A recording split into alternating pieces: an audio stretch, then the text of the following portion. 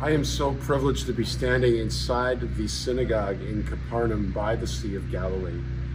It's here in the synagogue that Jesus gave his beautiful bread of life discourse in John chapter 6, where he says, "Unless you eat of my flesh and drink of my blood, you will not have life within you."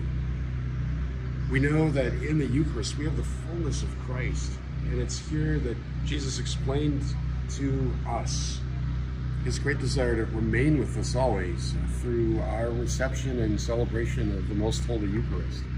It's also here that he cast out demons. It's here in Capernaum that he healed Simon's mother-in-law, and that he also cured the paralyzed man, forgiving his sins first. Capernaum was really the seat of Jesus' mission and operations, and he often returned here when he was in other places preaching and healing and teaching. Here we also have the excavations of Simon's mother-in-law's house, as well as a beautiful view of the Sea of Galilee. But here in this synagogue, so much of what Jesus has taught us took place.